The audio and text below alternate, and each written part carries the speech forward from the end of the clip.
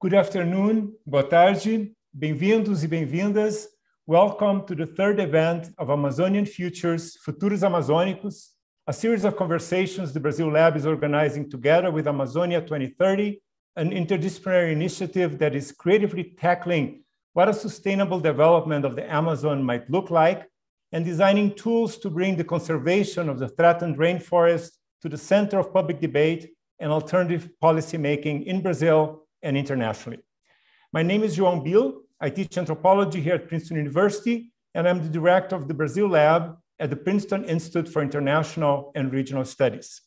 Exactly 2 years ago, the Brazil Lab and the Meadows Environmental Institute hosted a conference exploring possibilities of an Amazonian leapfrogging, that is, of countering the current frontier extractivist modus operandi and combining conservation and socioeconomic development in this region, assailed as it is by endemic violence and presenting the poorest living standards in the country.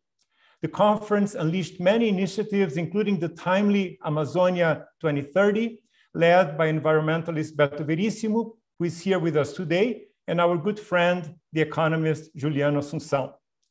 Our event today follows a recent discussion with environmentalist Tasso Azevedo and scientists Luciana Gatti and Stephen Pekala on Amazonia's alarming deforestation rate and its impact on climate change immediately after the end of COP26 in Glasgow. As Pekala then said, quote, "The news on the scientific front is uniformly bleak unless we take really significant public action." There is no Amazonian leapfrogging without innovative and impactful policies combined with sound investments and efforts at guaranteeing social mobility alongside accountability mechanisms and law enforcement. And that's exactly what our distinguished guests are here to tease out today. Safeguarding the Amazon, the key role of public policies. I want to invoke here the wisdom of the luminous political economist Albert Hirschman, who would always challenge us to clarify what is desirable and expand the domain of the possible and have the right tools at hand when the political window opens up. Beto Veríssimo is a treasure without compare. Thank you for all you do, Beto, and for being with us here today. A leading Brazilian environmentalist, he's at the forefront of multi-stakeholders' efforts to envision a forested and thriving future for the Amazon and its peoples. He's the co-founder of the influential conservation think and do tank Imazon and the creator of the Amazonian Center for Social Entrepreneurship. A Skoll Fellow, Beto has published extensively on natural resources management and has led efforts, for example, to create over 25 million hectares of conservation units in the Brazilian Amazon. Beto, we cannot wait to have you back in Princeton to continue the always enlightening conversations with colleagues and students. Clarissa Gandour is an economist who leads the Policy Evaluation Unit at the Climate Policy Initiative Office in Brazil. In her work, Clarissa produces empirical evidence on the effectiveness and impact of key policies aimed at strengthening environmental protection and reducing forest degradation and deforestation, especially in the Brazilian Amazon. Clarissa is currently assessing new challenges and opportunities for enhancing the protection of native vegetation throughout the country. Thank you, Clarissa, for being with us. We are also delighted to have with us today Princeton professor Robert Socolow, a big picture humanist thinker and a great friend of the Brazil Lab. Rob is deeply committed to the climate cause and has played a critical role in our Amazonian leapfrogging endeavors. He has been a leader in interdisciplinary initiatives on campus in energy and environment since the early 70s, helping to develop what is now known as the Meadows Environmental Institute. With Stephen Pekala, Rob wrote the groundbreaking study, Stabilization Wedges, Solving the Climate Problem for the Next 50 Years with Current Technologies in 2004, and he has continued since to refine the science of climate change and mitigation efforts with an eye towards nothing but a green planet. So thank you, Beto, thank you, Clarissa, and thank you, Rob, for speaking to us today. This is our format. Clarissa and Beto will speak for 15 minutes each. Rob will then have about 10 minutes to offer comments and a few questions to get the discussion going.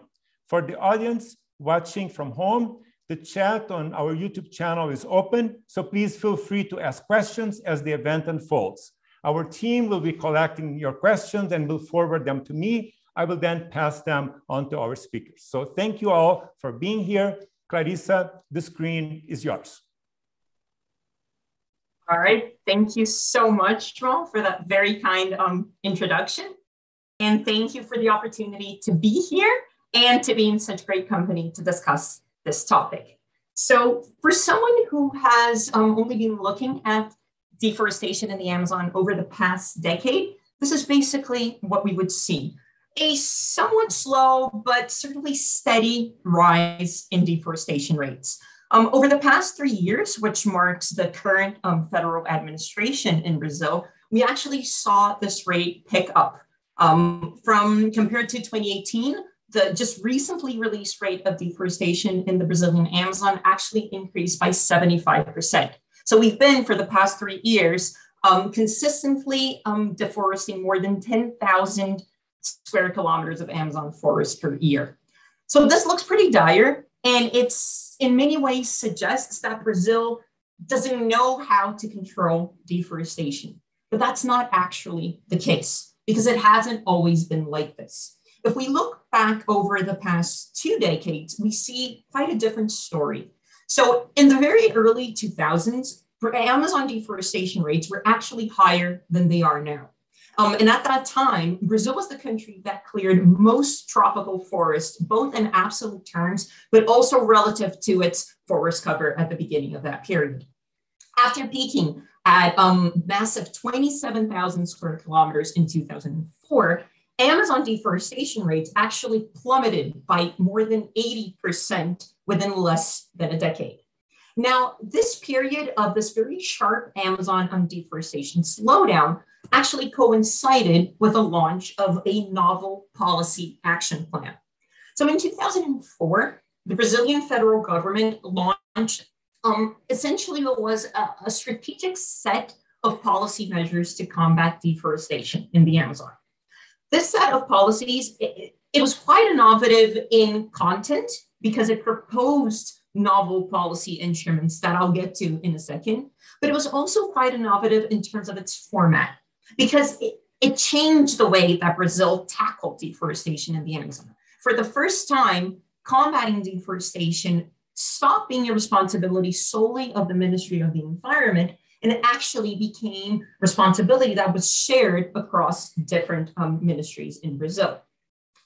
Academia has assessed the contribution of this policy, of this group of policies to the deforestation slowdown. And today we have robust and rigorous evidence that shows that policy played a key role in reducing deforestation. Many of these policies were still in place when the deforestation rate started picking up again in 2012. But what we saw here was that political support for combating Amazon deforestation started to wane in this period. And that coincides with when we start seeing deforestation rates creep up.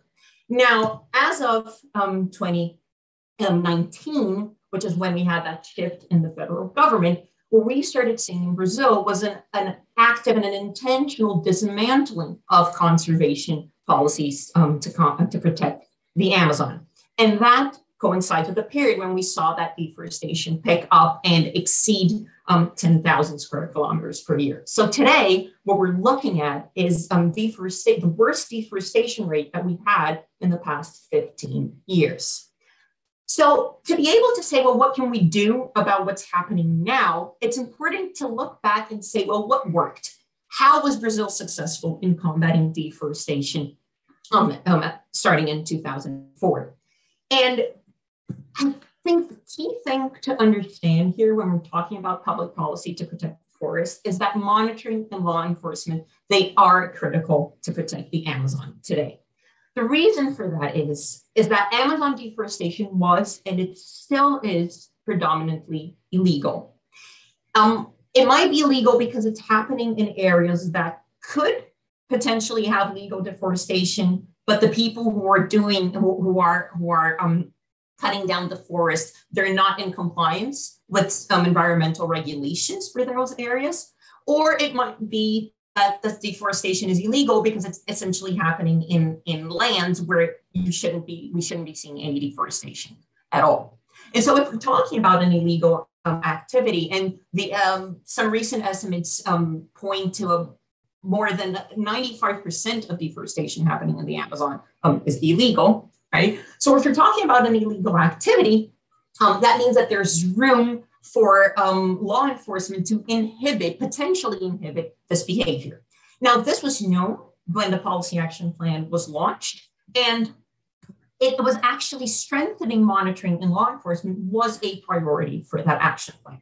And within this context, Brazil launched what was then a pioneering system to detect deforestation, to detect forest loss in near real time in all of the Amazon.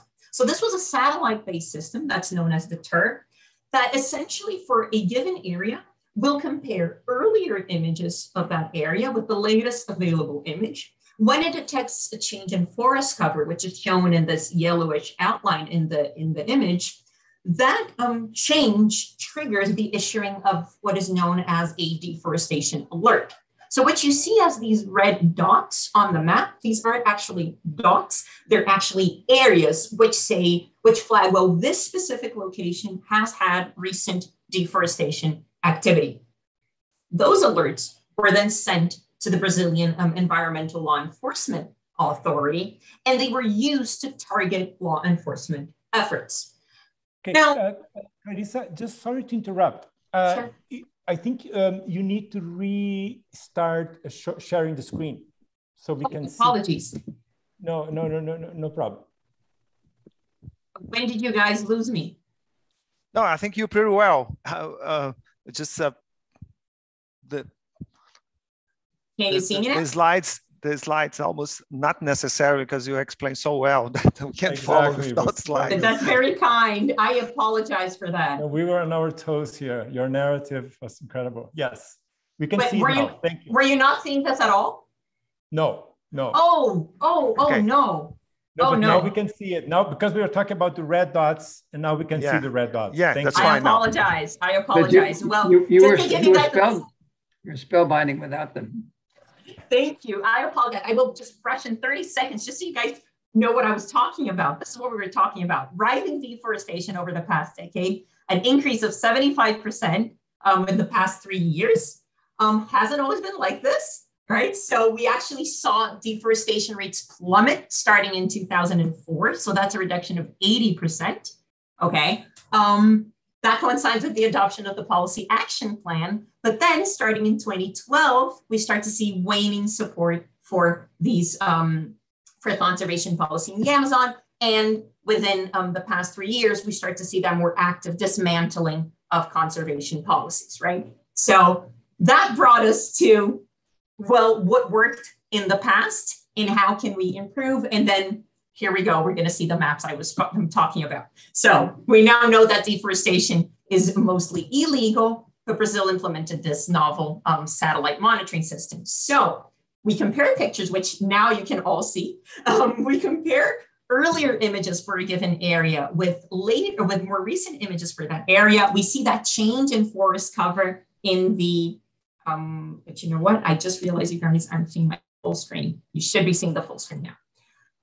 We see the change in forest cover that triggers the deforestation alerts, which are not red dots, but they are actually areas that get sent to the law enforcement authority and it's used to target law enforcement efforts. Okay, so why was this so relevant for conservation in the Amazon? Basically, being able to get to deforestation as it happens is crucial for law enforcement's capacity to provide a timely and a binding response. Because what this system did is that it essentially provided for a vast territory, information in near real time. These alerts were daily alerts that allowed law enforcement authority to get to these deforestation activities. And that enhances their capacity to hold offenders responsible and crucially, to apply binding and costly penalties. Because law enforcement, they can fine these offenders, but these fines, they will go into this fairly long legal process. They might take many, many years to actually be paid, but law enforcement personnel, if they catch offenders red-handed, they can actually seize products that were illegally produced, can seize machinery, they can destroy machinery. So think about the cost, the burden that is to have a tractor being destroyed, right? And so what we have today is academic evaluations that have tried to assess the contribution of this whole framework of monitoring and law enforcement. And what we find is that these efforts, not just the satellite system itself, but the whole framework of targeting law enforcement activity based on these deforestation alerts, that this was highly effective to protect the Amazon. And so one estimate suggests that in this hypothetical scenario in which we essentially shut down monitoring law enforcement efforts, within a 10-year period, we would have seen more than 5 times more deforestation than was actually observed during this period. This amounts to about 27,000 square kilometers of forest that were not deforested thanks to the monitoring and law enforcement efforts. And so, but we might say, well, okay, so this works, but is it worth it? Could it maybe have some sort of, is it too costly? What the evidence also suggests is that conservation did not interfere with agricultural production, and also that the benefits of protecting the forest far outweigh the costs of doing so. And so it's a policy effort that works and that it is relatively cheap, so to speak, and doesn't seem to have many negative consequences. So monitoring law enforcement, critical, but not the only thing that happened and not the only thing that worked, right? So there were several other policy efforts that were implemented within this larger framework of the policy action plan, right? And we can roughly separate them into 2 groups. One for which today we have some quite robust causal evidence of impact. This includes the targeting of critical areas, so places that were concentrating deforestation. It includes the use of financial instruments, so the conditioning of access to rural credit, which is a very important support mechanism for agricultural production in Brazil. To be able to access a rural credit, potential borrowers within the Amazon had to prove compliance with environmental and land titling regulations. And Brazil also implemented the strategic siting of protected territories. So territorial protection has long been used, but within the context of this policy action plan, these territories, in addition to environmental and biological criteria, they also started taking into account the risk of deforestation that these territories were under. So they were meant to serve as barriers, and they did. There is evidence that show that these territories serve as shields, essentially, to advancing deforestation. Now, there's another set of policies that were also implemented, or efforts that were implemented, for which we have somewhat more limited causal evidence. These include some supply chain initiatives, most notably the soy moratorium, several different projects regarding payment for ecosystem services at household and community levels, and some subnational initiatives. When I say that the evidence here is a bit more limited, that is not to say that these didn't work, but rather that we don't know as much about their impact. We don't know as much about the scale of their contribution and about the mechanisms. So this is actually an opportunity for further assessment of these several efforts. But taken all together, what this points to is that monitoring law enforcement are fundamental. They're at the core of protecting the forest, but that an effective conservation strategy requires several complementary policies and coordinated action. So it's important to highlight that within the context of the policy action plan, there was an orchestration of all of these different efforts so that they could complement and enhance each other. So based on this, where do we go from here, right? So I would say that there are 3 main courses of action for policy to protect the Amazon today. The first one is Brazil must absolutely commit, or rather recommit, I guess, to the fight against deforestation. And what is key here is that we must eliminate impunity regarding deforestation in Brazil. If it's illegal, it needs to be sanctioned in some way. There must be a cost of engaging in illegal activity. And so we must strengthen monitoring and law enforcement. And just to give you guys a sense of what we're looking at in terms of monitoring and law enforcement at the moment. Here we're looking at the number of fines that can be directly associated with deforestation in the Amazon. So that's the darker line at the bottom, and the number of embargoes that are applied. There are different types of administrative sanctions that can be applied in the Amazon. Looking at numbers isn't the whole story, right? But it does give us a sense of what's going on in the field. Because recall that this is a period when deforestation was rising, and particularly over the past 3 years, deforestation was rising fast. And what we see is this general decrease in essentially what captures the presence of law enforcement out in the field. So at the moment, we have the highest deforestation rate of the past 15 years and the lowest sanctions and the lowest levels of embargoes also of the past decade or even more so. And so we must strengthen monitoring law enforcement. And a key point, a key element to that is that Brazil must find ways of shielding environmental law enforcement from political control, because that has significantly weakened its capacity to provide a binding and a timely law enforcement response. The evidence also suggests that Brazil must prioritize critical areas. And this can be essentially designed into different, although related ways. On one hand, deforestation in the Amazon exhibits a very large spatial concentration. So over the past 5 years, half of deforestation happened in only 24 municipalities. And we're talking about an area that has more than 500 municipalities if we focus on where the forest is, right? These municipalities account, just give you guys a sense of territory, for about 20% of Amazon territory. So we see that they concentrate a disproportionate share of deforestation, and they must be targeted. And Brazil already has the policy framework for targeting these areas, right? And in addition to that, another group of territories that must be prioritized are the public forests, the non-designated public forests, right? So these aren't protected areas, but they are public forests that are being subjected to land grabbing. So this is basically the illegal occupation of these public areas. And over the past 10 years, about a third of deforestation has happened in these areas. And this is unambiguously illegal deforestation, because these are public territories where you cannot have any sort of deforestation. And so this must, of course, be targeted. So it is crucial to commit to the fight against deforestation, but that's not the only thing that is needed to protect the forest, right? So Brazil must move beyond combating deforestation. And there are two key areas here. So the first one is that Brazil must understand and target forest degradation. So forest degradation is the partial loss of vegetation. So this is typically associated with selective logging, with forest fires, with essentially when you cut down a forest and you expose the remaining forest to elements that it wasn't exposed to before. We call that a border effect.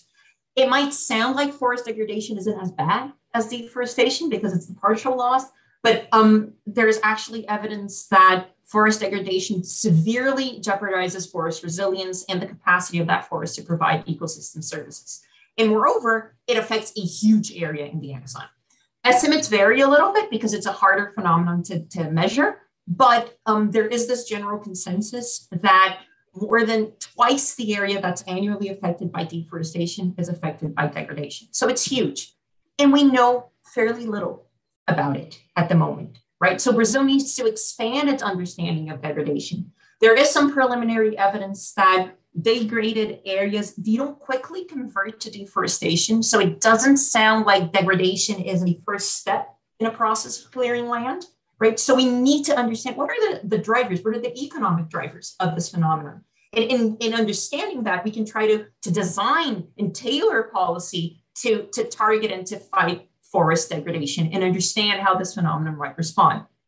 And the third course of action, which is the second one to move beyond deforestation, is that Brazil must monitor and protect forest regrowth. So essentially forest regrowth is a vegetation that grows back in areas that have been deforested.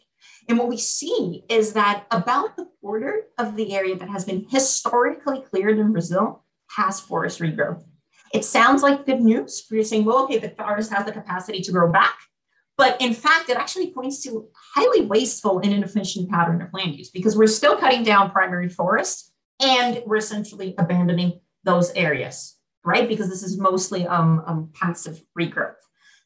At the same time, it does point for very substantial potential for large scale and cost effective ecosystem restoration, just because there's so much deforestation, such a large deforested area and such a large degraded area in the Amazon, right? Now, a key element here is that forest regrowth today is absolutely vulnerable. That's because it's invisible to our monitoring systems. Brazil's systems to monitor the forest, the official systems, they were designed to detect the loss of primary forest. And so we can't measure it, or we can't track forest regrowth over time. And fundamentally, we can't protect it. We don't have an alert system for the loss of secondary vegetation. It's important to highlight that today, the limitation here is not of a technological nature. The technology exists. Brazil has the capacity, the technical capacity to do this. It needs political support. And so just to wrap up, I apologize for going a little bit over time since I kept all of you guys in the dark at the beginning. But just to wrap up with this key message is that public policies, they can protect the Amazon. They have done so in the past. And Brazil has very good information today about what works, what needs to be improved, and how it can move forward and enhance Amazon protection. It just needs to do it. So thank you all very much. Thank you so much, Clarissa, for this incredibly eloquent and sharp and to the point and, thought-provoking and forward-looking presentation. Really appreciate it. Beto, the screen is yours. Okay, and that's will be fantastic to have Clarissa on front, because I think she covers most of the things that I want to say. So I try to be briefly to keep the conversation moving on. And she mentioned deforestation and forest degradation moving up. Just the last number, 22% increase the last year.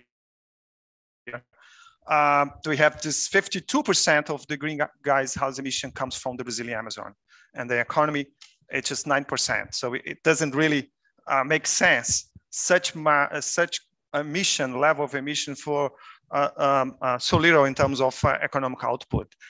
One thing that's changed a little bit what Clarissa mentioned, that's the organized crime is moving up. So we don't have this problem 15 years ago as we have now. So it's something that we're going to challenge, because I think organized crime, gold mining, especially illegal logging, are really mess up a lot of things that used to be more effective. As well, the land speculation, the land grabber, the whole attempt of those people to claim the land, to claim it public forest. So it's a lot of just example when everybody and the planet last year wasn't at home because the COVID, the illegal loggers, the gold miners was very active. So deforestation moving up even when the year that almost everybody was at home. Just to have the map that Clarissa mentioned, the red parts are the deforestation. That's mapped for up to 2020. The green areas are forests. The yellow ones are more savanna type of vegetation. As Clarissa point out, not all the green are in good shape. There are some parts of the green that actually being degraded. So we don't have the monitoring at large scale to show a more like it's not like a binary, the forest and deforestation, to get a little bit more on the green areas with some level of degradation. So we need to be alert, because it's a lot of discussion about the tipping point.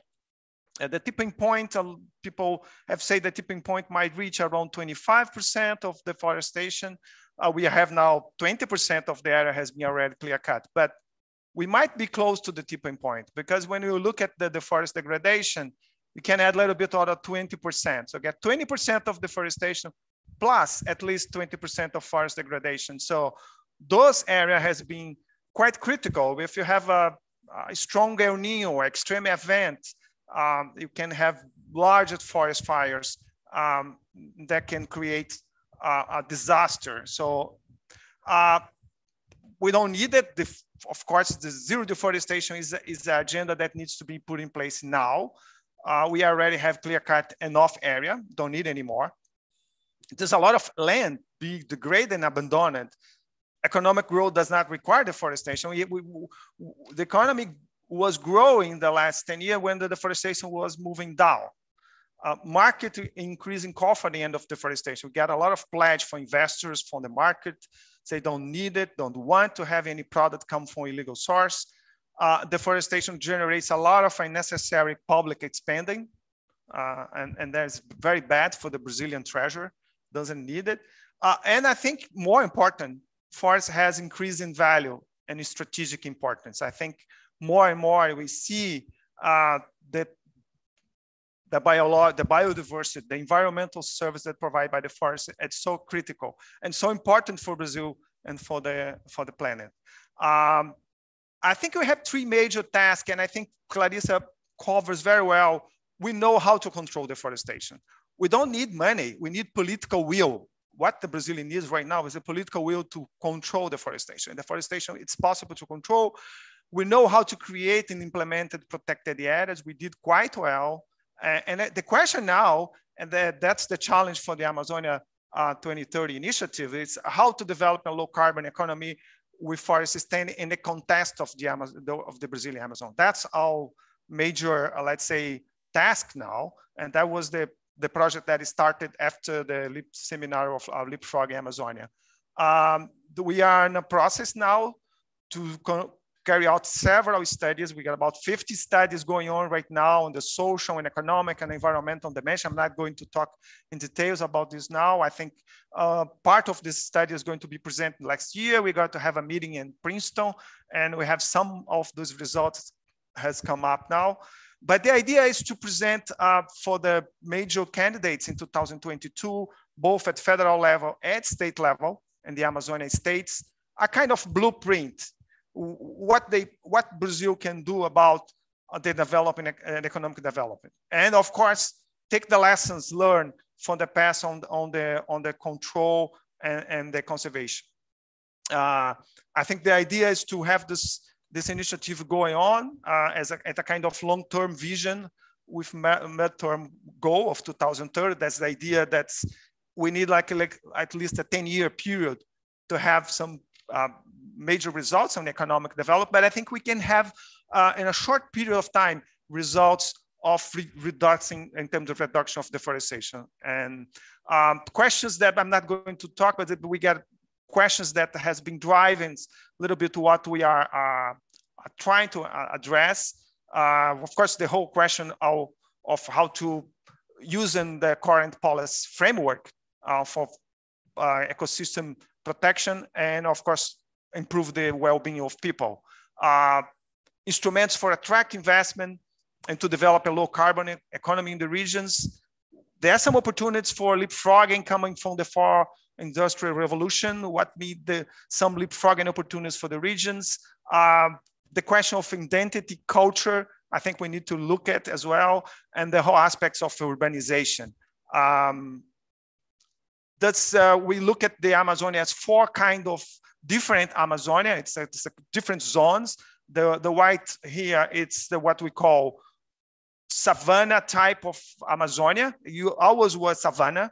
So of course, soybean grows very well in this white part of the territory. With the red ones, the municipality that has been deforested more than 80% of the territory. So it's what we call the red zone. At the area that we need to ecosystem restoration, we need to improve infrastructure, we need to improve the land use intensification. The yellow here is the area where we have a lot of pressure right now. That's the area under tremendous pressure. Deforestation is moving up very quickly, and the green areas is the most remote and I say passive protected part of the Amazonia territory. So we have to look at solutions and the problems. Look at least these four major categories of the territory. I'm jumping a little bit on this two part here because I think Clarissa already mentioned, and I just find that things that we are looking as opportunities. Land use intensifications, of course, is absolutely needed and obvious. and we need it, but we need to close the frontier. If the frontier keep open and deforestation keep moving up, it will be hard to think about land use intensification. Land use intensification started when deforestation ends. Forest restoration at large scale, there's this tremendous opportunity for Brazil and for the Brazilian Amazon contributes to the large needed for forest restoration. I think forest plantation as well, it's a part of the territory that has so much capacity to grow trees. And the whole aspects of food systems based on forests and agroforestry, forest carbon markets, so many opportunities. But again, if those opportunities are going to be arrived only with after we did and solved the high level of criminality and illegal deforestation that's happened right now. And I'll stop it here to have Professor Robert Socolow comments, and I'll be back in with more details on the part of the debate. Thanks, João. Okay. Thank you so much, Beto, for this very sharp again and forward-looking presentation. So, Rob, the screen is yours. Okay.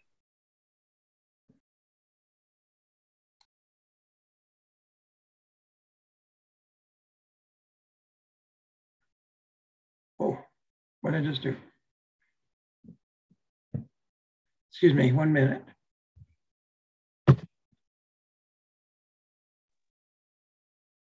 Okay. Yep, you can see it. Thank you. That's fine. Yeah, so it's a great honor to be able to participate in this event and to comment on two people who are spending their careers with such devotion to a cause that so many of us around the world care about. We are just incredibly fortunate. I did talk 2 years ago at the meeting that has been mentioned, Amazonian leapfrogging. I don't know if everyone knows the word leapfrogging. That picture was there to remind people that it's a children's game where somebody comes from behind and moves forward ahead of the previous person. The boy is leapfrogging over the girl. And I'm using a few of the same slides.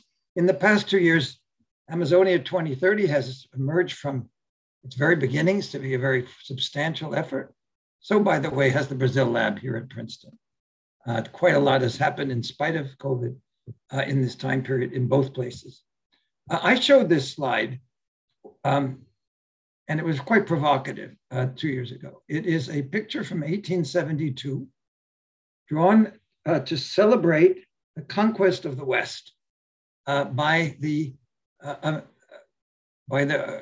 Americans, so by the recently arrived Americans, who saw the West as their open frontier. This woman is bringing light into the darkness. She has a telegraph wire around her right arm and a wire that runs then through her fingers and is lacing the various telephone poles that are to the right and the center. And both Native Americans and bison are fleeing the space. And this was meant to be glorious. The West was being conquered for the benefit of civilization, Western civilization, to be sure. When I was in Brazil, I've not been in Brazil very many times, but I had the idea some time back that the story of Brazil in some sense resembled this, when Brazil's north was America's west. But I've been told many times that there's no equivalent of manifest destiny in the thinking of the Brazilians, at least not much of it. But nor is there the contrary. That is sort of, it's a fallow space waiting for discussion. And so my main point here is that what we may be able to do from Princeton is to encourage conversations about contending visions of the future of the Amazon, so that what we're hearing makes a little more sense than it frankly does now, when it seems as if there's a side for which is for virtue and a side which is for evil, and it must be more complicated than that. But is the future, one future, the default future, I would call it, is that basically laissez-faire economics, there is value to the resources, and that there's nothing wrong with losing the Amazon in favor of a industrialized society. Perhaps half of Brazil's population lives in Amazon. It looks just like every other part of Brazil, with roads and mining and cattle feedlots and genetics-driven agriculture and shopping malls. It is one continuous large country, as the US is today, where you can plop yourself down in almost any state in the country in a downtown area and ask yourself, do you know where you are? And it's quite hard. There's nothing, no signatures. So that's the default. Now, what else is there? Before I do that, this was part of Manifest Destiny, was the building of first trails, first exploration by Lewis and Clark in a canoe, then the trails, and then the horse communication, and finally the railroad. All of this, quote, opening up the West. This was a 19th century sensibility, virtually very little appreciation for the psychological and biological value of nature, and this is where we got to. And we're a prosperous country. So it's got its magnetic force.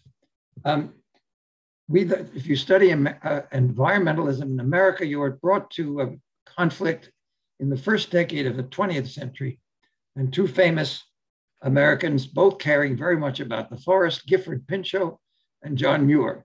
The pictures here, in both cases, Teddy Roosevelt, the president, in that same time period for 8 years, 1901 to 1909, himself a environmentalist, is on both sides of the story, as a good politician would be.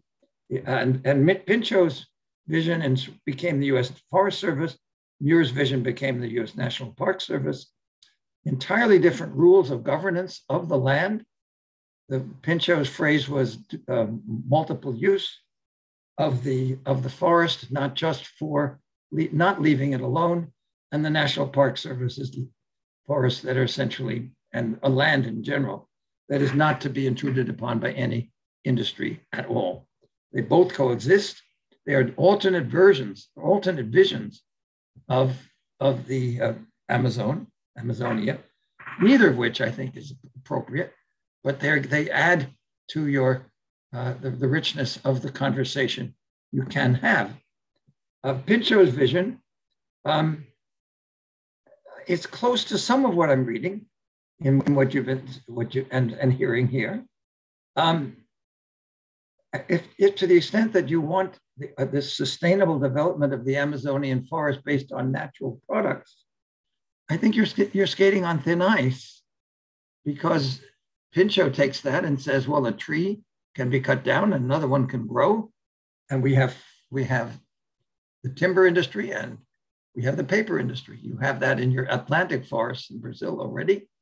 Where is the fire break between the Brazil nut on the one hand and the piece of timber on another? I'm not quite sure. But basically the argument I'm hearing is one that is difficult to sustain, difficult to win, in which you say that the value of a tree is that it is never cut down. We're having a conversation similar to that in climate change. We're saying the value of oil is greater in the ground than brought to the surface, which is an unfamiliar and unprecedented view of the natural world, but one that is gaining influence appropriately, because it is that very same resource that is bringing us a dangerous climate change. So the idea that we're going to have a vision based on leaving the tree intact, not even sustainable, nominally sustainable forestry for commercial forestry for timber and paper, is going to be an uphill battle, but I think it needs to be made explicit and isn't explicit. I bring to this session a long association with Jose Goldenberg, who is responsible, I think, for popularizing the idea of leapfrogging. Like him, I was a physicist and turned into an energy guy a half a century ago. He spent a lot of time with us. He hosted my groups of students, including for a trip to Meadows. And his sugarcane ethanol, he personifies the sugarcane ethanol program of Brazil, is one of the reference stories for the leapfrogging idea. and it's right in your backyard. He put forth another image which has a bit of physics reference in it, which is tunneling, so that the usual wealth pattern brings a lot of ill while you industrialize and go up over this hill, and then you finally have the resources to invest in pollution control or reducing inequality or becoming more energy efficient. Tunneling through is an alternate image to leapfrogging, going on that straight line instead of going up over the top of the curve. You never experience anywhere near as much damage. So now we have climate added to everything else. And this is an image of the carbon balance of the atmosphere, looking over a 250-year period, where the fossil fuel, where you start at the left and you end up at the right, adding bricks and then removing bricks, coal, oil, and gas, and cement, and critically, land use additions to the atmosphere by cutting down forests or converting land, losing carbon from soil, for example. This is the one we're talking about today, comparable in size to coal, bigger than oil or gas, maybe about equal to the two of them. And then fortunately for us, the carbon dioxide in the atmosphere is encouraging land use growth, so that forests are left alone, actually getting somewhat bigger in their standing carbon. And the ocean is taking up some of the carbon dioxide as well. It does make the surface acidic, which carries its own problems. But at the end, we end up here, and this is 2012, and 2021 is substantially higher, more or less at the top of the numbers there, because the CO2 is continuing to grow. We are nowhere near putting this problem under control. But bear in mind how important biological carbon is to the climate problem is the message I want to give from this picture. And then there's a wonderful non-governmental organization in Princeton called Climate Central. And just yesterday, I saw a set of pictures from them that I had not seen before. They would develop, develop for the Glasgow COP26, that, as you know, just happened. They were shown there, and they were from all over the world. You can dial your city. They were making the distinction between the sea level. If we really got to the goals we've been enunciating in the Paris and Glasgow process of 1.5 degrees versus 3 degrees in terms of what's the water doing. You know that you better than I do in Copacabana. And here's the water at 3 meters. It's not fun. This is the reference place. If you go to Climate Central, you can get led immediately to this software. Here's another pair for Fortaleza, and then so here's dry and wet. Here's Recife at the stadium. I think I went too fast. Here's Recife at the stadium, and here is Rio at the Universidad Federal. I suspect some of you have actually studied there or lectured there, and it looks like that with 3 meters of sea level rise. Or I'm not sure, something like 3 meters of sea level rise. I don't know the number of meters, it's in temperature here.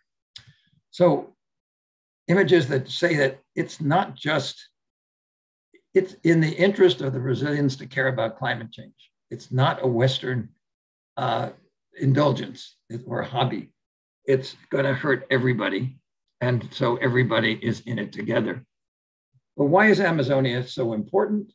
Environmental values are under unprecedented threat all over the world, but maybe nowhere as acutely as in Brazil. It may be number one in terms of how high the stakes are at the present time. And environmental conflicts, I remember hearing this when I first got into this field, you never win the war, or only win battles. And then there's another battle, and there's another battle. You might get some relief with a more enlightened president, but don't be sure you won't see another Bolsonaro after that. Clearly, Amazonian leapfrogging could lead to first-in-class wilderness protection and first-in-class sustainable cities. The upside of Brazil being a demonstration to the world is fantastically high. And we at Princeton are ready for more. Environmentalism, from you and from us as a collaboration. Environmentalism fosters a planetary identity. We become earthlings. Each of us have a stake in the well-being of every region on the planet. We actually have a stake in what happens in the Amazon here in Princeton. And then it becomes, then there's the third party influences. We have, I'm not going to live long enough to see what happens to the Congo, where we're hardly paying any attention right now, but so much will be in common, recapitulating a Brazilian story. If you can get certain things straight, maybe there can be leapfrogging and the Congo will not repeat. We have sort of Indonesia in the worst case, Brazil in the middle, and the Congo hardly started yet in terms of some kind of progression. How will that go? And are you guys finding ways to collaborate with people thinking about the future of the Congo? Maybe you are the people who will think about the future of the Congo.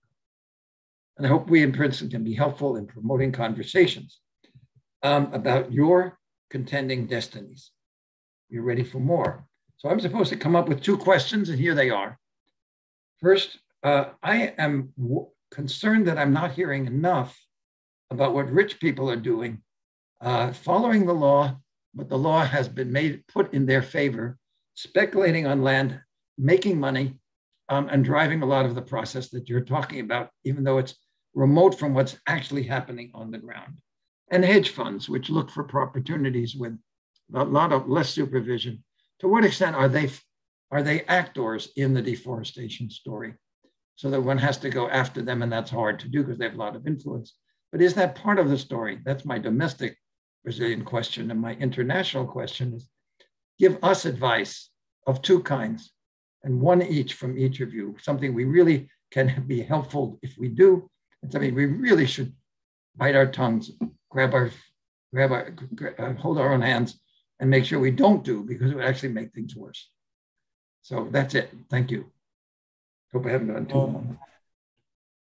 Not at all, not at all. Thank you so much, Rob. Thank you for your partnership, for your wisdom. And I will turn it to Clarissa and Beto to react to some of the big picture ideas that Rob threw at us with maybe start with Clarissa. Yeah. Start with Clarissa. Go ahead, Beto. I started beforehand. Okay. Go ahead. I think what we mentioned, that right now with the level of illegality, impunity, and organized crime moving up in the Amazonian regions, it's very tough to think about economic development, because you have to attract money, investors, and people are looking at the Amazonia as too risky. The good business want to look at, okay, this is too risky. The government have to play a first role. I think it was very good to point out our session today, the role of public policy. I think Brazil needs to kind of clean the mess. It's too right now, the situation is getting too complicated, more than I think we expected, with no sign of improvement so far. Of course, I think on the second part of specific on opportunity, I think there's a lot of opportunity, and I think there is a important line that have to be that divides what's the opportunities and the problems. For example, gold mining, it's a problem. It's illegal. It's affecting indigenous territory. It's dam and destroy the rivers. Industrial mine, iron and bauxite can be part of the solution. We have already companies that operates in the region that has been part of the, I would say, can be part of the solution. When I go to timber, of course, Brazil can be an important source of tropical timber, and a lot of good companies actually operating here, but they have to be completely a part of illegal timber, predatory forest exploration. So we get this line between what the opportunity. I think the Amazon region can be part of place that we can grow soybean, no problem. There has already plenty of area has been already clear cut. It's just to be, have to follow the law, have to reclaim some land that has been destroyed, and can be produce beef in some area. Okay, we can do. There's a lot of room for improvement. The level of productivity is so low now. It's so low. Just Costa Rica, another country that's tropical country, the productivity is 20 times higher than us. Why? because there's a land, the plenty of land, people just keep cutting down the forest. So it's no incentive to land intensification. So the whole aspects of for carbon economy. So I think on one hand, if the government play its role, it creates and back what works in the past, back now with some improvement, as Clarissa said, we need to go further. We have more technology. The satellite image is much better today. The market for, let's say, the concern and the market for, let's say, green products, even more important today. Brazil can be, of course, a green superpower in the 21st century. If Brazil, okay, let's develop the region. Brazil, Amazon is just 25 million people in an area. It's a huge territory for a relative small amount of people. So it's not a population pressure here.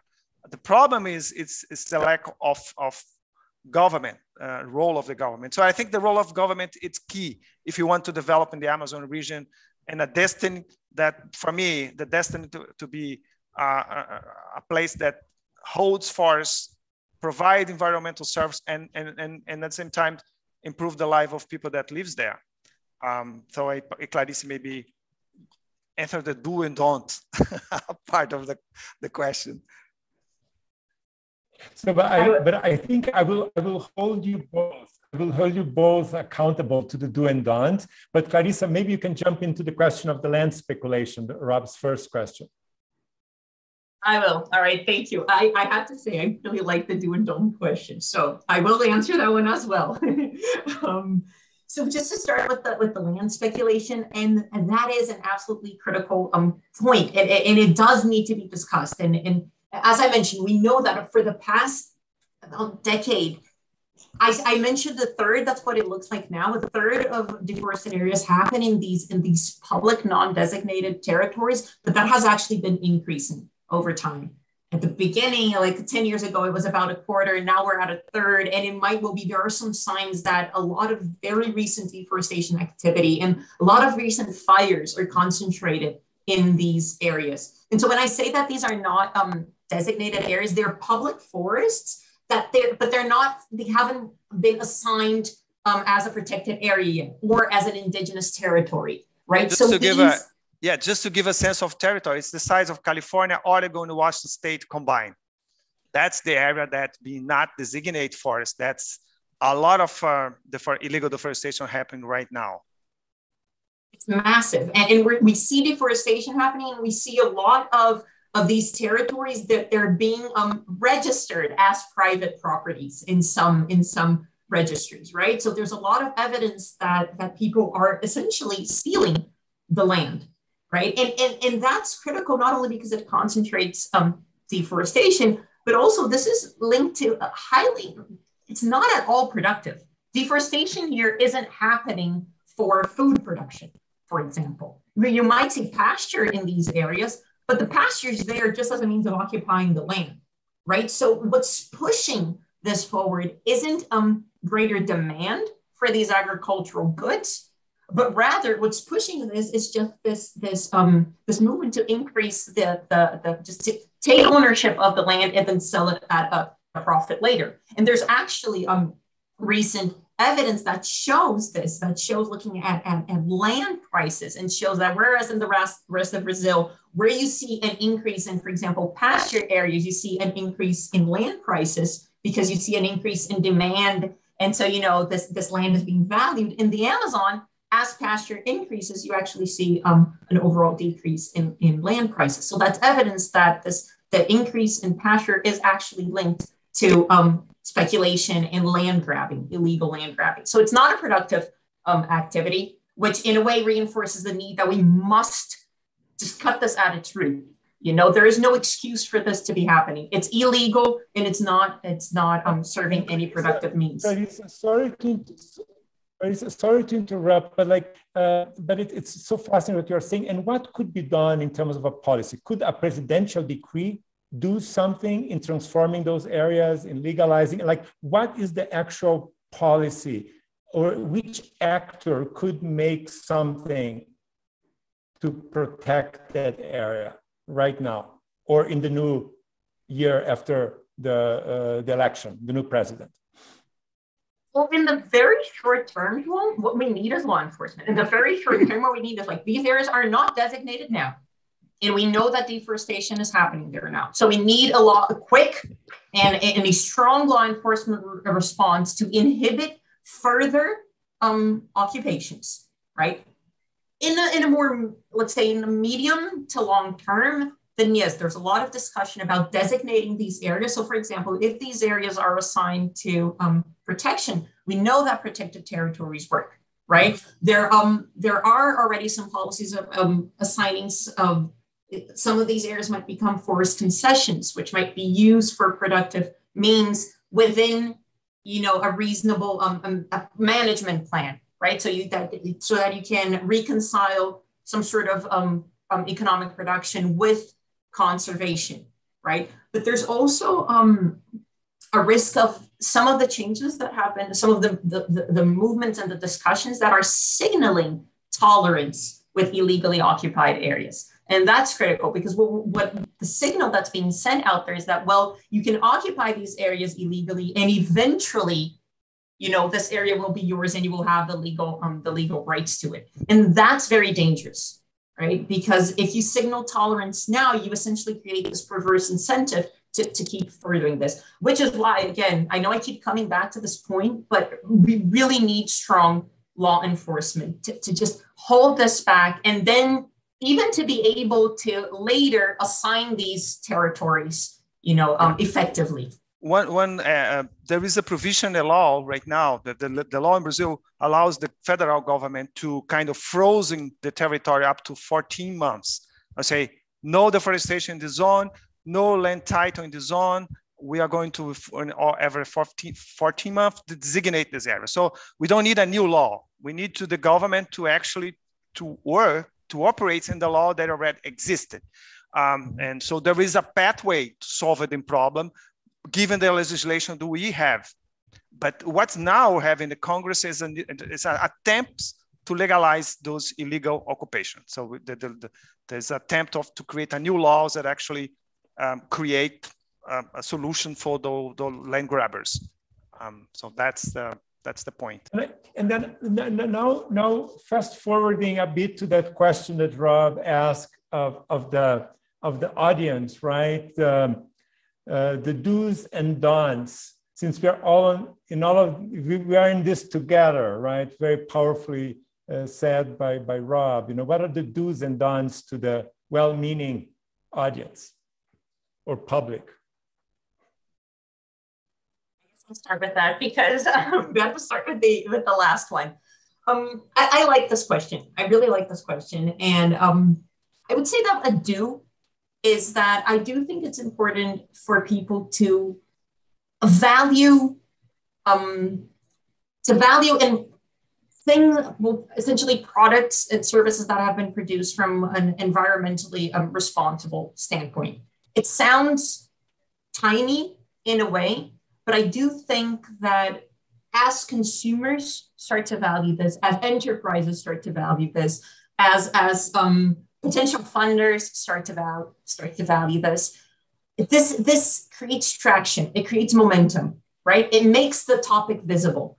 It creates pressure. It puts pressure on the people who can actually do something to hold back. So over the past couple of years, we started seeing that topic like combating deforestation in the Amazon just rose to prominence within debates that were focused on economics and finance, right? And so it really, in a way, when you shed a light on that, when you spotlight that, and when you get people talking about it and making sure that the topic remains visible, it does, I think, in a way, it ends up trickling down and then it adds up.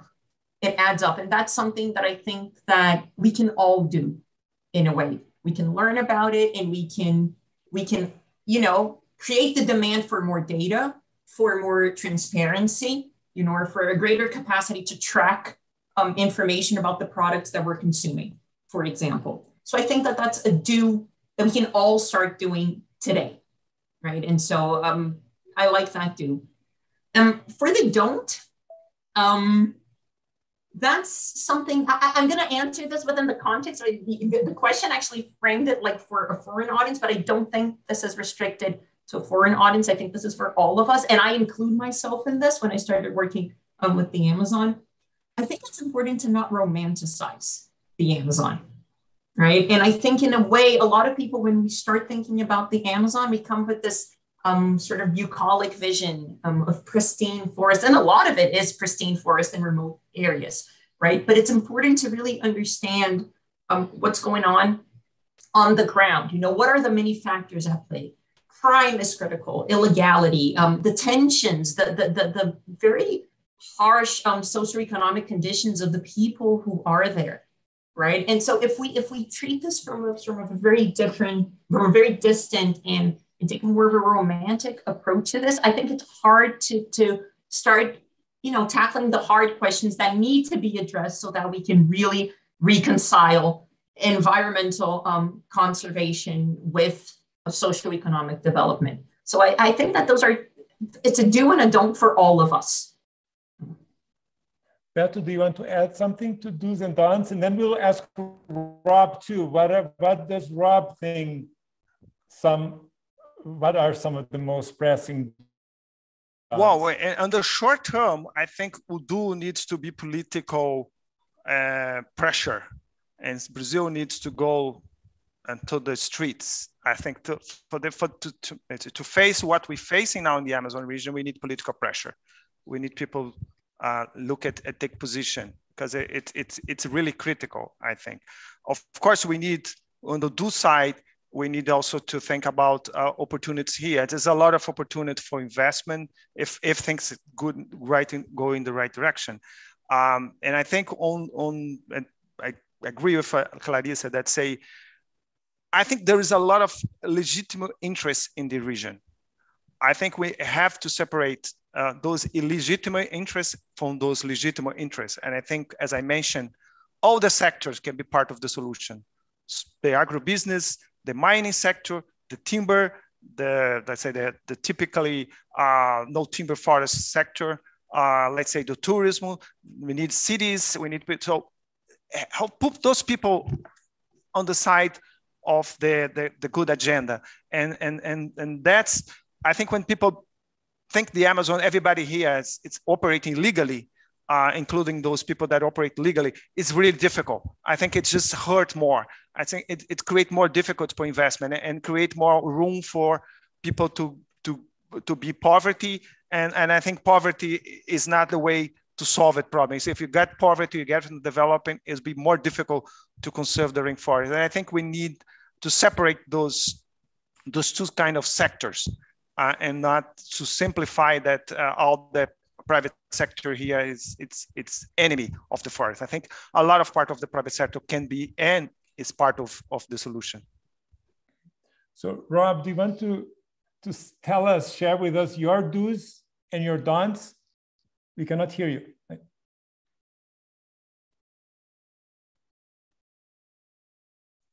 Excuse me, but does Beto have a don't before we? The do was separate the illegal from the illegal. The way I understood that Beto said the don't silo it, don't exclude people who are. Yes, so I've been using a phrase have a stake there. Good, then I get it. I'm glad it's a productive question. I'll just make a couple of comments. One, I have been using the phrase building the middle and depolarizing. In the American context, it's terribly important right now and very difficult to do. Everybody's enjoying not being on one side or the other rather than the activity of finding the middle ground. What I'm hearing both of you saying, Beto and Clarissa, is there is room, there is an agenda that will be very productive for Brazil to build a middle around the future of the Amazon, which is not romanticizing, it's never touching it and pretending that would be okay on the one hand and not tearing it all down on the other, but getting industry involved. I'm impressed with that answer. A don't that I didn't expect to hear and didn't hear is one that comes up in some North-South relationships. Don't take away our initiative. You have so much productive capacity already that you're not at all worried about that, and neither am I. You have a space agency, which is looking at your own forest. You're not dependent on somebody else's space agency. You have so much horsepower, if you like, in the NGOs. There was a time, perhaps, when we could have been taking the wind out of your sails, taking your initiative away, writing consultants' reports. Instead, I was trained by Jose Goldenberg and an Indian physicist named Amulya Reddy, that there was really some restraint on the part of an American institution vis-a-vis the solving of getting engaged with your problems was really an important warning. Don't do that. But I think we've passed that point. I think that there's nothing we can do that will preempt what you're doing, because you're so far ahead in getting all this done. And that is in a way, very refreshing. It is a form of leapfrog. You have leapfrogged into leadership in your own problems. Well, I'd like to ask if there's time that we haven't mentioned what is it that went on in Glasgow vis-a-vis forests, and does it make any difference? That's not I could have made that my third question, because I don't know what happened. I would think you had quite a bit of perspective on what the international community through the UN is up to, and does it make any? Is it on the margins, or actually could be important? Okay, so Rob, let me bundle this question together with two other questions that are related. Good, perfect. And so that's more like the larger global macro institutions involved in this and the impact on any kind of efforts at tackling deforestation. But João Pedro Vieira asked, he would like to know what was the role of municipalities and states in the fight against deforestation, remembering Clarissa's early comments, right? And what were their incentives, and how can they be brought back into the picture now with the larger, call now to zero deforestation, as Beto said. And then fascinating question also from João Moreira Salles. He would like to know if it's possible, especially Clarissa, from the data that you presented, to isolate the effect that the creation of protection units, unidades de conservação, conservation units, that they had over the reduction of deforestation rates. How did the creation of conservation units impact the pattern of deforestation, and whether there was a spillover effect, right, to other areas who are not protected, if the conservation units had a spillover effect as well. And then we have two more questions, and I will say them all because my connection is a bit spotty, and I don't want to crash before saying them. Okay, so the other question is from Malu, from Maria Lucas, regarding policies against deforestation. So you mentioned about compensation for ecosystem services, et cetera. Which role do you see indigenous and traditional riverbank, quilombola, maroon community-based territorial monitoring having in terms of law enforcement and surveillance? So how can communities that are in conservation units in their own areas, how can they be part of this surveillance and this monitoring? And then Lucas Prates asks, how do you see the creation of economic value within these traditional territories? We already spoke about the cities, the urban, the lack of opportunities, but how do you see the question of economic value, agroforestry, et cetera, coming from within and addressing the plight and the concerns of traditional and indigenous communities as well? So we have historical, but very granular, localized, but at the same time, macro level questions around the comments, the very powerful comments you presented us with. So maybe I will start with the role of local government. I think the local government, state municipality, state level has a complementary role. Important, but just be clear. The federal government has so much power, just in terms of budget, in terms of enforcement, and in terms because the Brazilian law, most of the territory is let's say, responsibility of the federal government, all the indigenous territory, most of the conservation unit, plus the undesignated public forests, the land reform areas, and a lot of the private area, they are not yet titled. So the role of federal government is absolutely critical. And I'd say maybe 2/3, it depends on the federal government.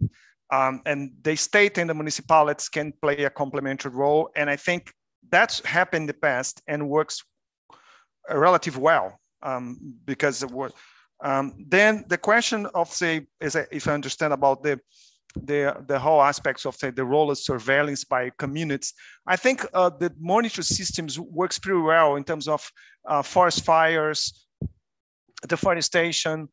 Even now, I think forest degradation is getting more good satellite imaging. I think for the local ones, the more importance is more on the, let's say, hunting, illegal hunting, or let's say illegal poaching, or sometimes illegal grabbing, because people try to grab in your land and they just start on the borders. I think it's more, I think the good point that I mentioned, the Brasília has a kind of golden standard monitoring system using satellite images. It's a very, very efficient and more, let's say, technology and developing put in place. I think state level has those capacity, community has the same capacity as well.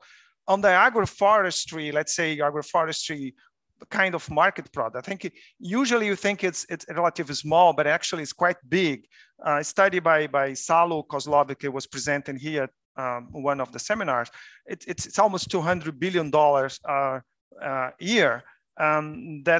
That I think is increasing, and I think there is a lot of opportunity for those communities to be part of this market in a good way, and use, of course, new technology, let's say the leapfrogging idea. So, and I think there's a lot of things going on in this direction. There's some good, let's say, good initiatives, but it needs those kind of political framework to create a place for security, for rule of law and the protection, because otherwise that be difficult to operate those initiatives in the situation that we have now. So I'll give you the rest for Clarissa to complement. Thank you, Beto. Clarissa?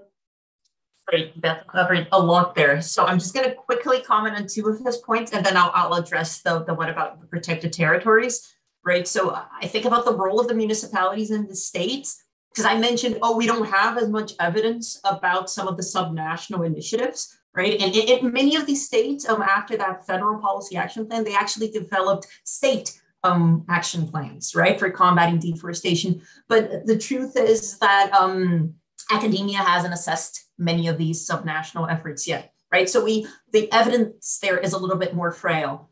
That said, given the current scenario, there was actually this, let's say, this vacuum that was created as the federal government. Although it is their responsibility, as Beto rightly pointed out, there was this sort of vacuum, right, of who's going to do something about this. And so I expect that over the past few years, we did see a lot of subnational initiatives pop up and an effort, and this gained a lot of visibility. But I do think that we need to have rigorous assessments of these efforts to try to understand how they contributed and at what scale they did.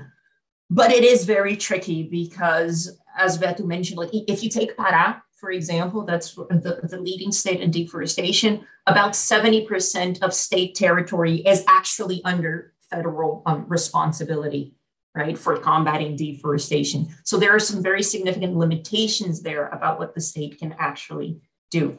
But I do think that this vacuum that was unfortunately created by this dismantling is an opportunity for these states and more local governments to step up.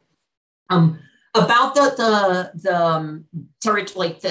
monitoring that's based on these communities, I do think, just adding to what Beto already answered, I do think that there's an interesting rule there, is that it adds a lot of visibility. Protected territories, right? Protected areas, indigenous communities. There's a lot of people care about what's going on there. Even when you have data being like, when you read the media, a lot of the dashboards that we have for public data, they always have like, well, what's going on in the Amazon? What's going on in these specific territories? And I think that that's it plays a big role, right? Because it adds visibility, it adds pressure, it keeps people, you know, we all have like a magnifying glass over what's going on in these territories. And so I do think that this adds to this general sense. Not only do we have a legal framework for protection of these territories, right? We also have sort of this framework of just people really pay attention to what's going on in there, right? And I do think that that's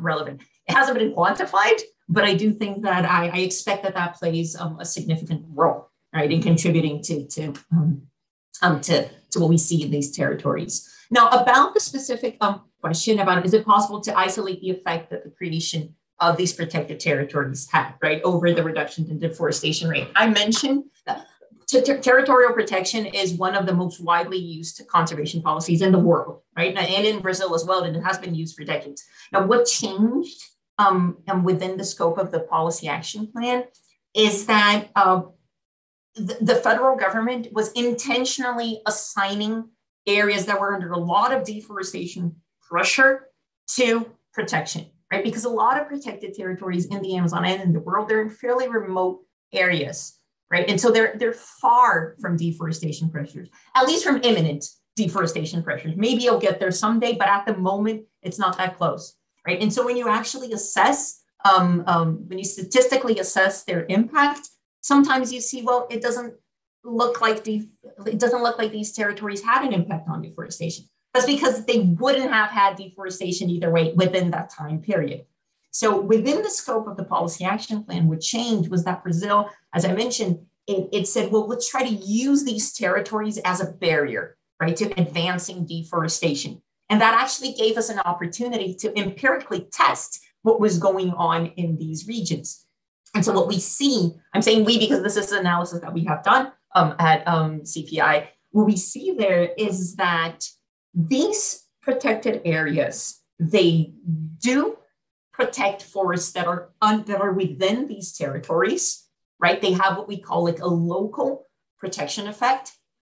However, it's as if they were a shield. You have deforestation that's moving towards these territories, and then you set up protection and deforestation will move into it, but it will spill into another area.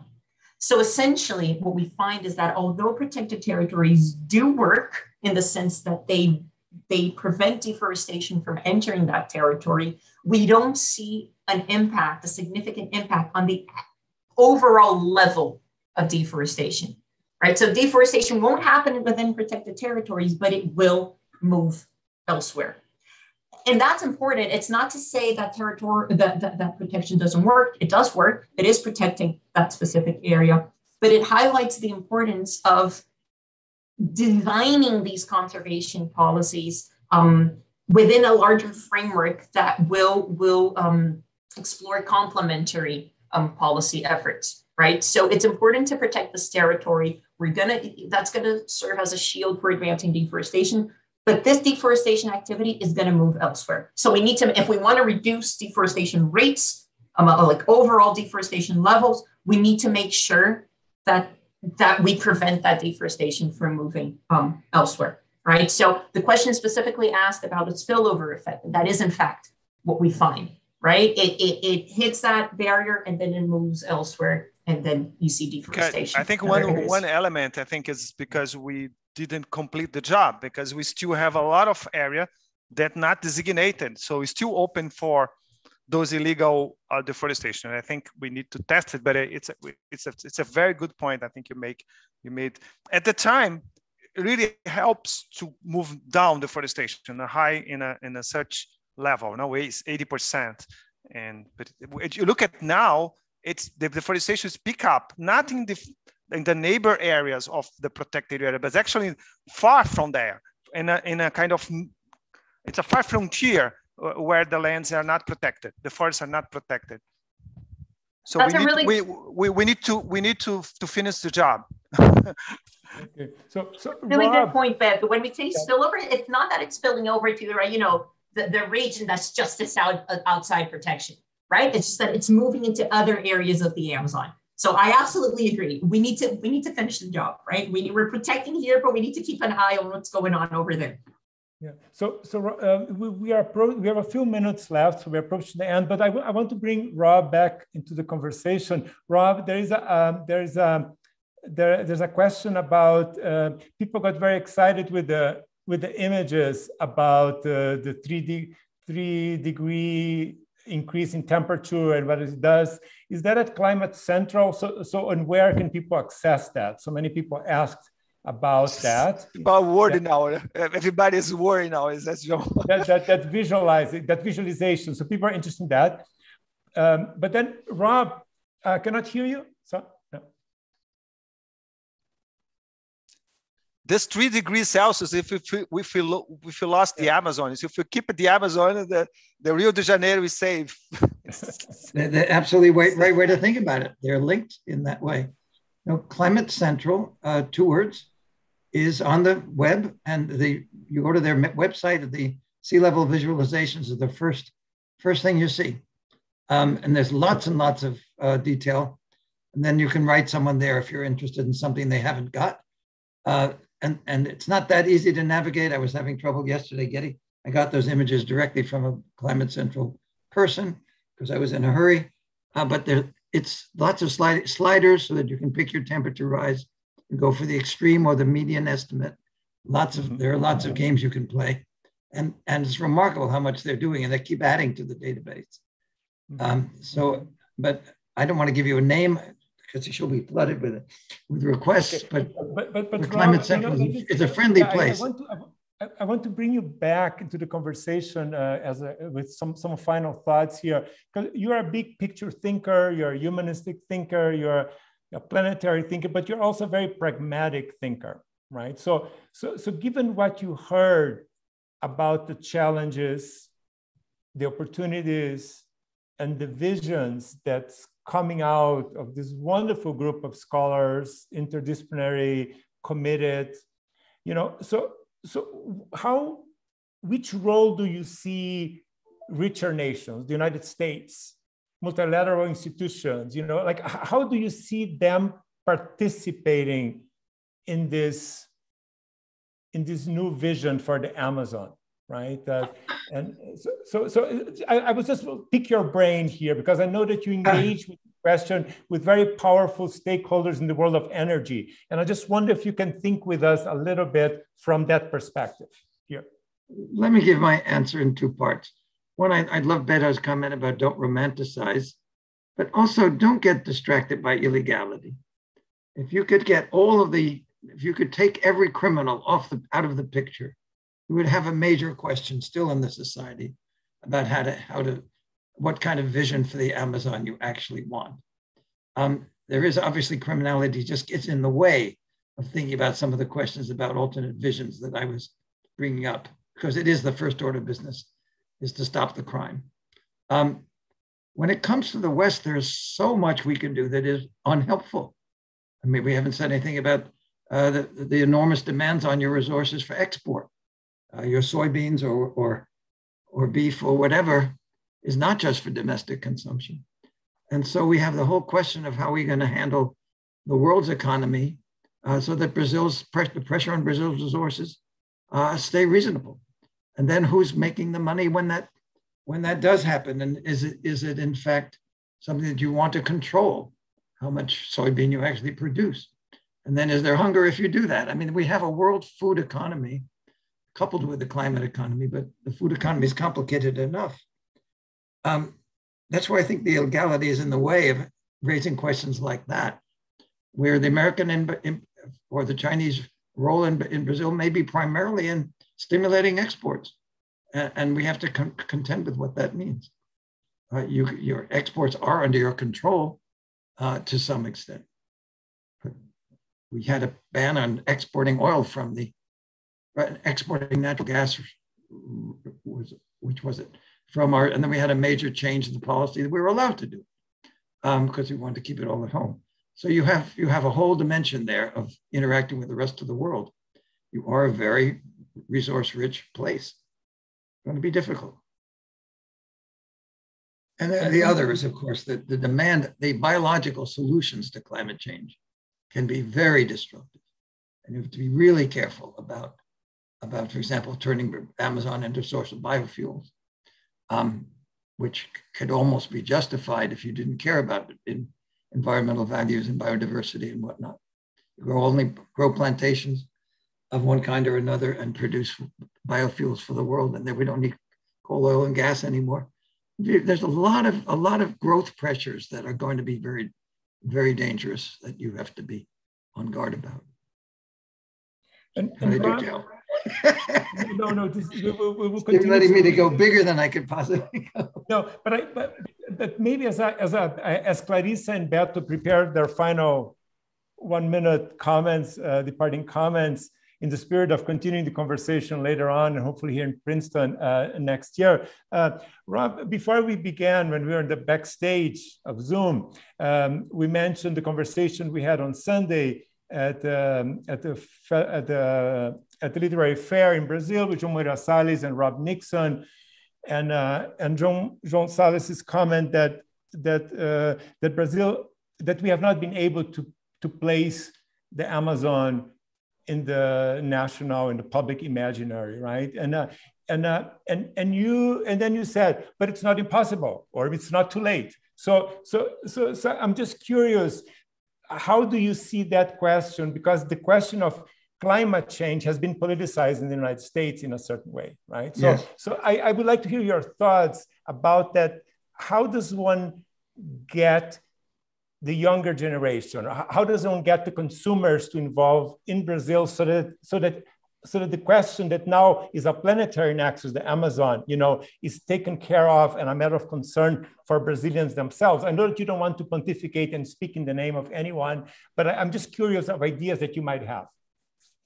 Well, it's a puzzle to me that the Amazon is not in the imagination of the Brazilians in one way or the other as an area of economic growth and exploitation on the one hand, or major conservation effort. I would have thought that there would be such an argument, that both sides would be rather well developed, and it would be quite possibly polarized in an unpleasant fashion. Perhaps it's an advantage that you have some time to build the middle so that that doesn't become a centrifugal conversation. That maybe it's hopeful that you don't have so much fixation on the road building and the manifest destiny arguments that dominated the United States in the second half of the 19th century, much of the 20th. So more power to you.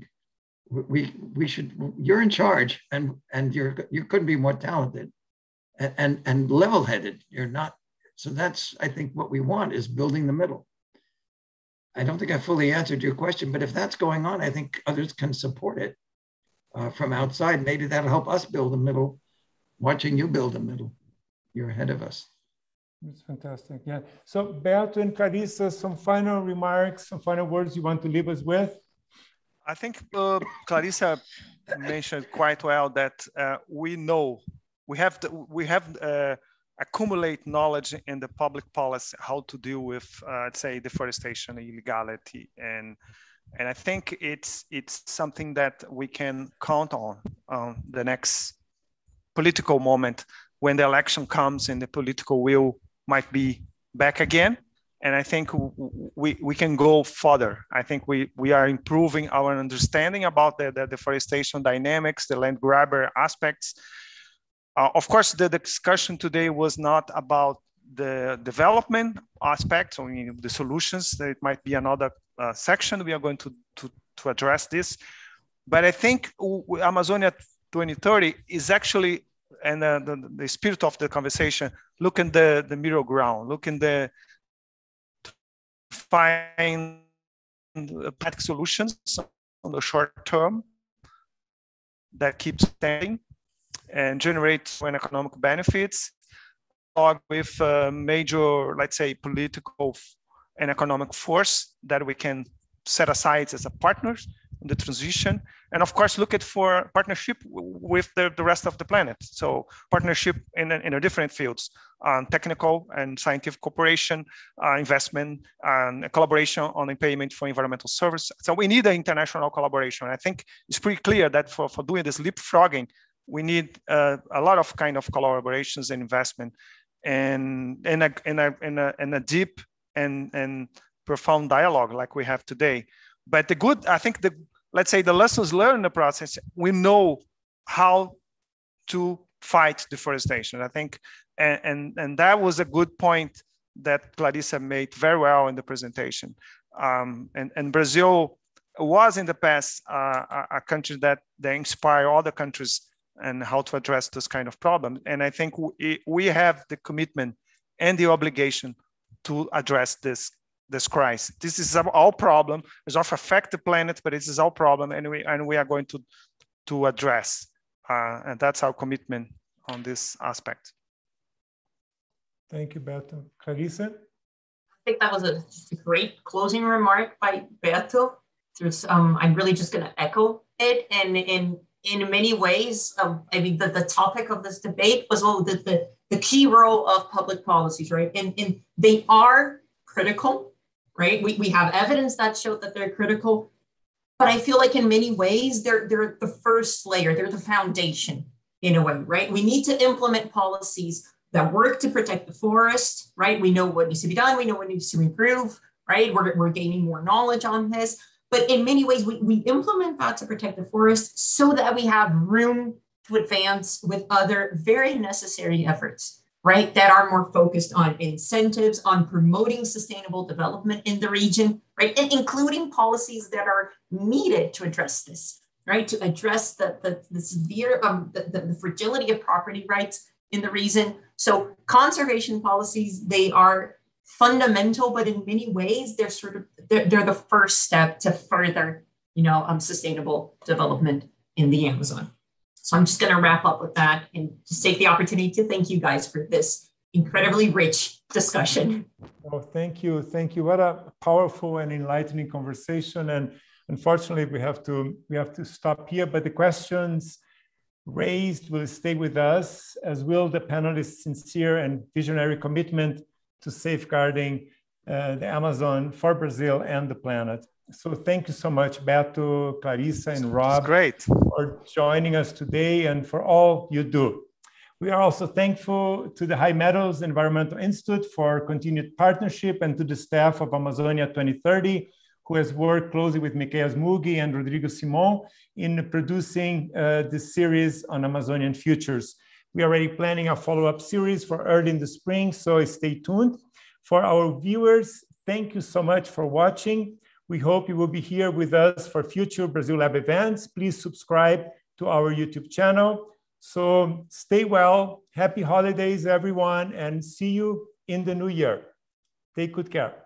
Ciao.